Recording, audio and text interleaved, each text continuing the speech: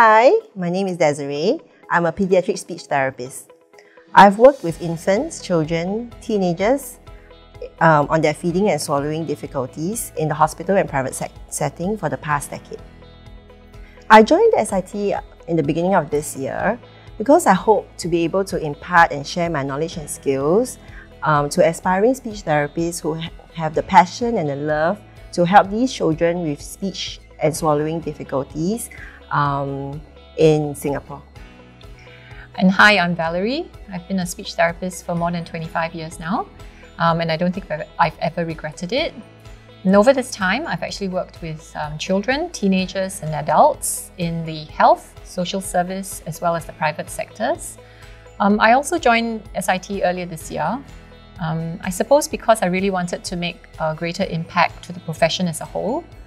And apart from clinical teaching as well as research, I think my role is also to help the students to actually develop and to embody the values and the attributes that really underpin the professional demeanour of a speech therapist.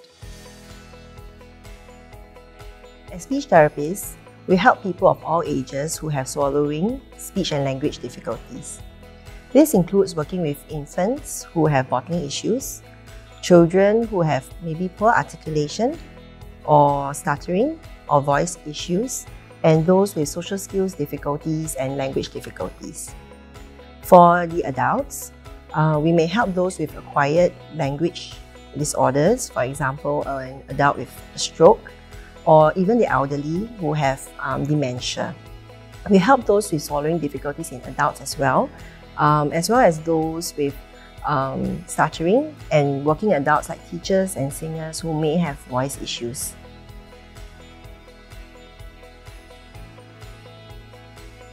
In most settings, speech therapists play an important role working as a team with other professionals. For example, in the hospitals, we work with doctors, other allied health professionals like the physiotherapists or the occupational therapists in helping the patient transit from a hospital setting into the community setting, like for example going to a nursing home or going back to their own homes. As such, we will have team meetings to help with discharge planning and to set goals catering for each family and each patient. Even in the pediatric setting, we also work as in teams.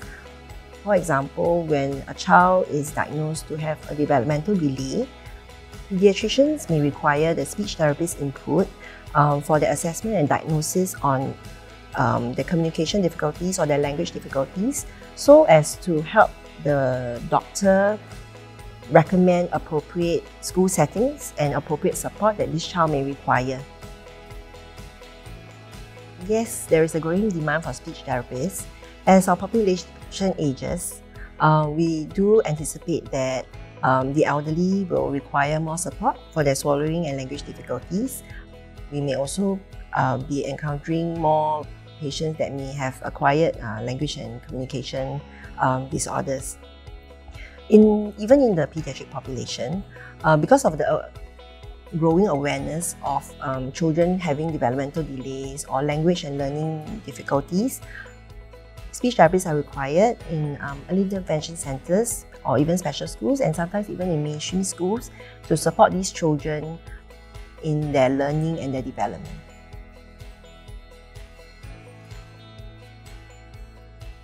Once speech therapists have graduated, they have a wide range of settings that they will be able to work at.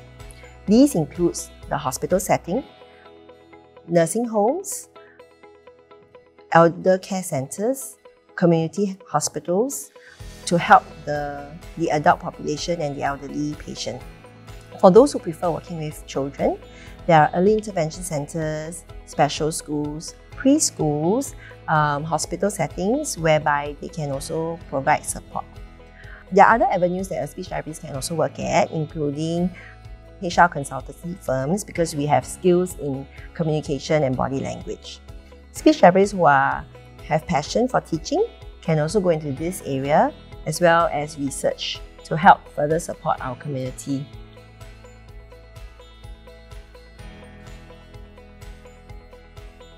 So from day one, the speech and language therapy students at SIT will be working alongside other allied health students from occupational therapy, physiotherapy, radiography, as well as dietetics and nutrition programs.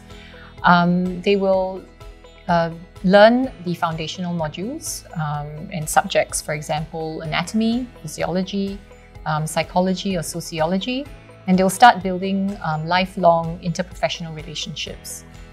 Then they will then progress to learning about the 5 core areas of practice areas for speech therapy, and these are speech, language, fluency, voice, as well as swallowing. And in each of these areas, they'll learn about development, they'll learn how impairment occurs across the lifespan, as well as learn how to treat and manage individuals with these disorders. Because we're an Institute of Applied Learning, the students will definitely go out on clinical placements, and in the placements, they will put theory to practice, and they will also learn the professional as well as clinical skills that will help them to become future-ready, industry-ready clinicians.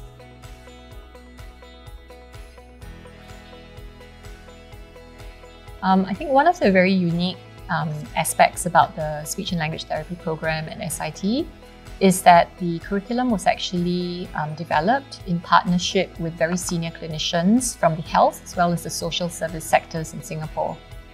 The partnership was really necessary because we wanted to ensure that the curriculum took into consideration all the things that the students actually need to learn to work with the population that they will work with in the future. So for example, they will actually learn about the local languages in Singapore.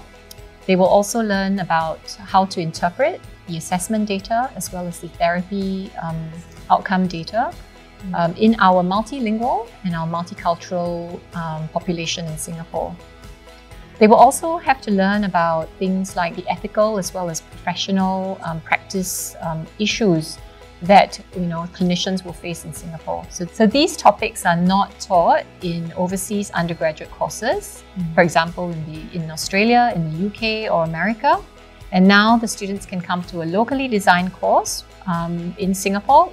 With that, we've come to the end of our interview. I'm Valerie. And I'm Desiree. And we hope to see you in our class at Singapore Institute of Technology. Bye!